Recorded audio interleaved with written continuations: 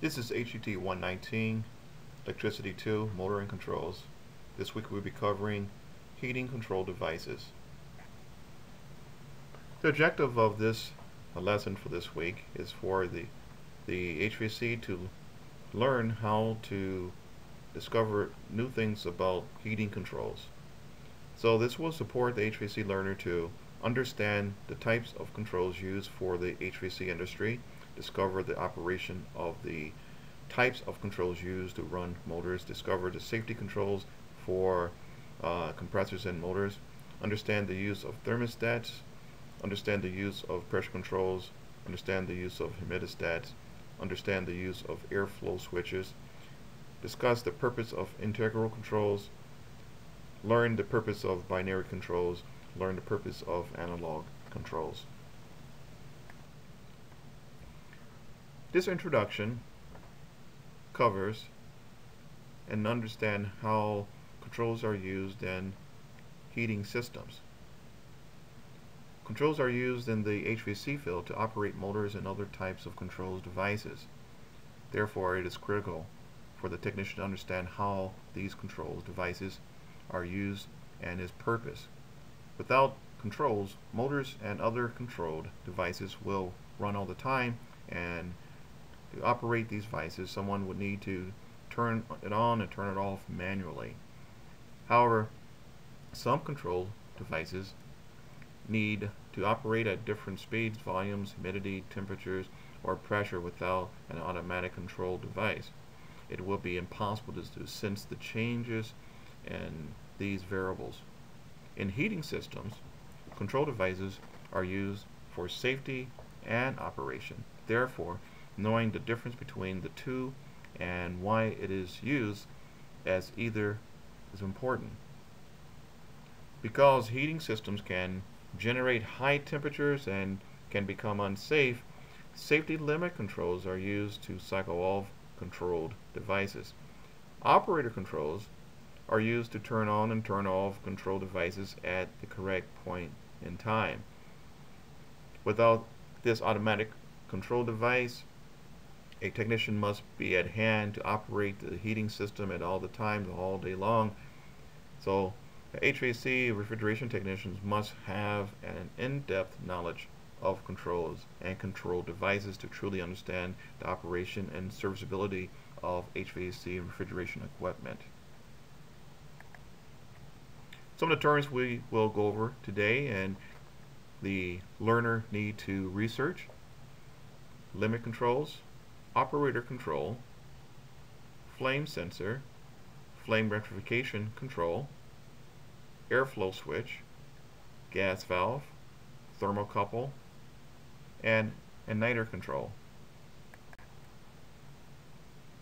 Operating controls are devices that control the operation of motors, pumps, fans, and other controlled devices.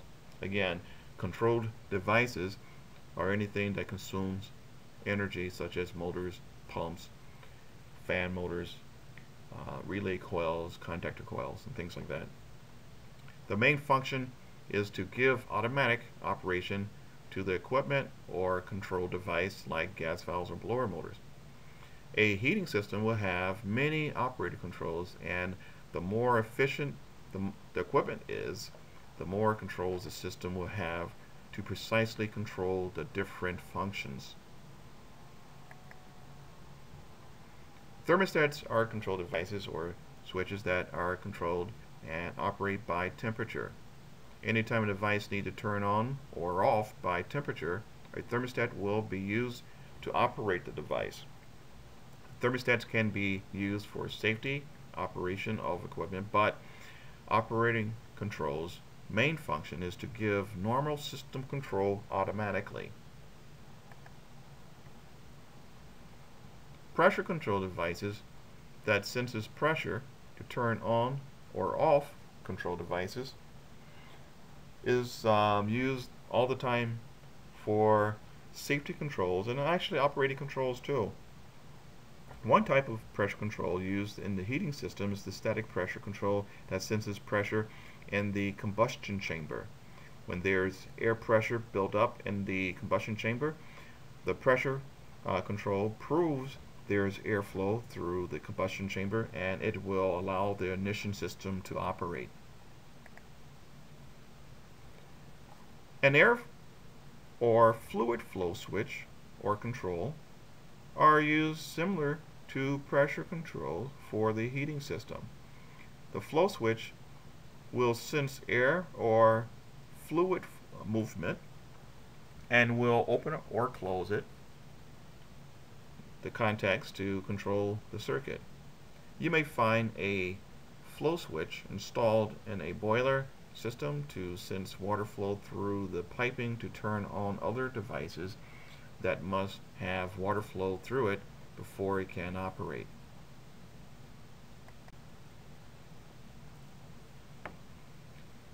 Humidistats are used to control the humidity in a room by sensing the level of the humidity and turning on and off the power to the humidifier. A humidistat works very similar to a room thermostat.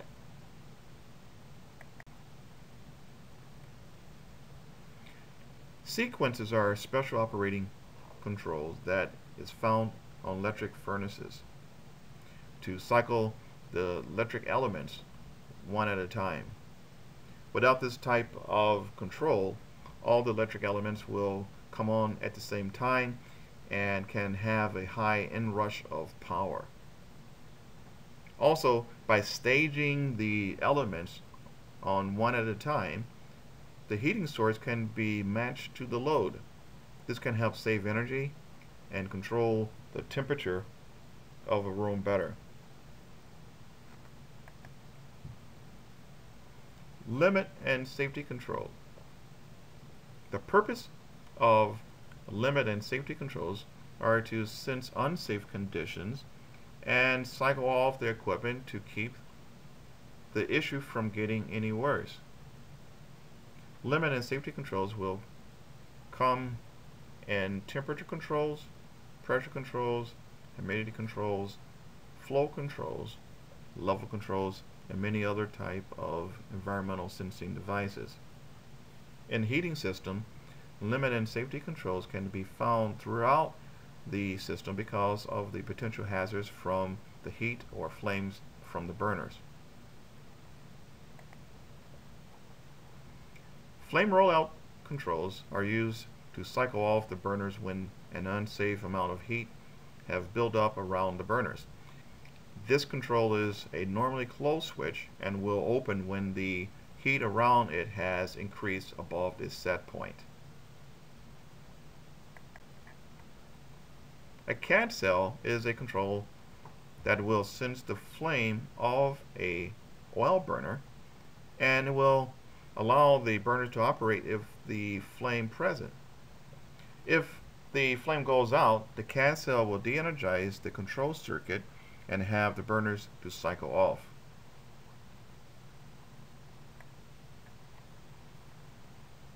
High limit controls are used to protect the equipment from unsafe high temperature conditions.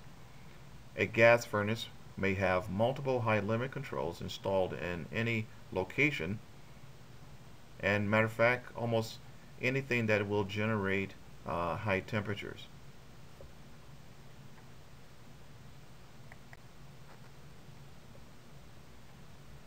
Fan limit controls are used on heating systems to cycle on the blower when the heat exchanger has reached the proper temperature, but cycle off the burner when it is unsafe conditions.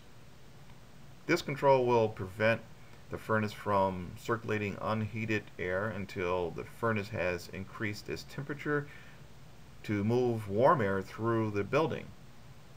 This fan switch is basically a time delay switch.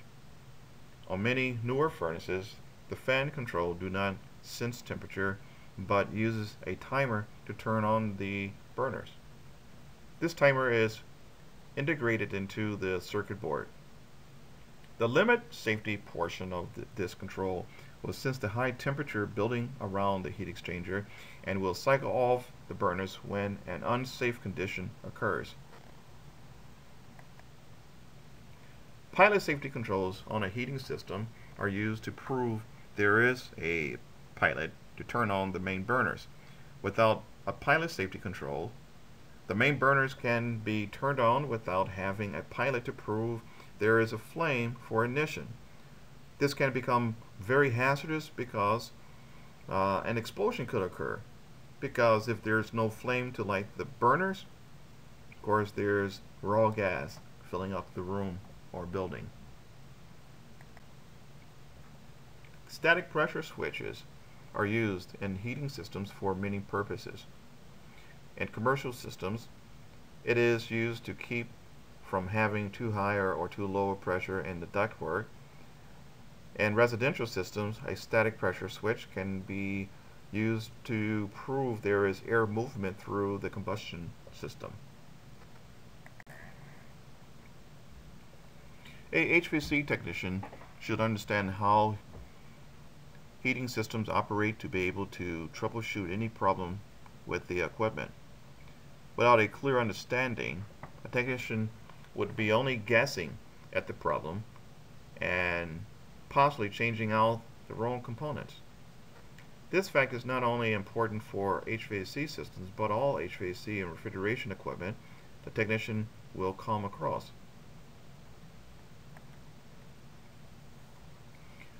So the first step in understanding how to troubleshoot and how to understand operations of HVAC equipment and heating equipment, the first step is the sequence of operation of the heating system. Is the thermostat will sense the temperature in a room, and it will close its contacts inside of the thermostat. So the contacts will close on the decrease of room temperature. The thermostat will send current to the circuit board and will energize the circuit for the draft motor. Once the motor has sensed and proved there is air movement through the combustion system, the ignition control will be energized. The ignition circuit will allow a spark or a hot surface igniter, which is a component that will generate very high temperature, to become energized and allow the burners to be ignited.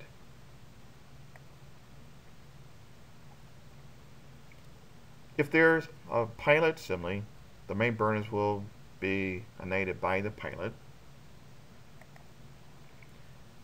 The main burners will remain on if the flame proofing circuit senses a continual flame from the burners. If the flame is intermittent, the burners will shut down and will try to restart after a predetermined time. Most newer type furnaces will at least try at least 3 times, and after the 3rd time it will lock itself out and will not respond and will not restart itself unless the power was de-energized from the control circuit. Once a room thermostat is satisfied, or in other words, the room has reached the correct temperature, the thermostat will open at that time and it will de-energize the heating circuit. Of course, the heating system will turn off. Troubleshooting is based on knowing how the system operates and the purpose of all the controls and components in the system. Without this knowledge, the technician will be lost and will become a parts changer. So understanding the sequence of operation of a heating system is the first step in troubleshooting. Knowing how to read electrical diagrams will aid the technician to work through electrical problems.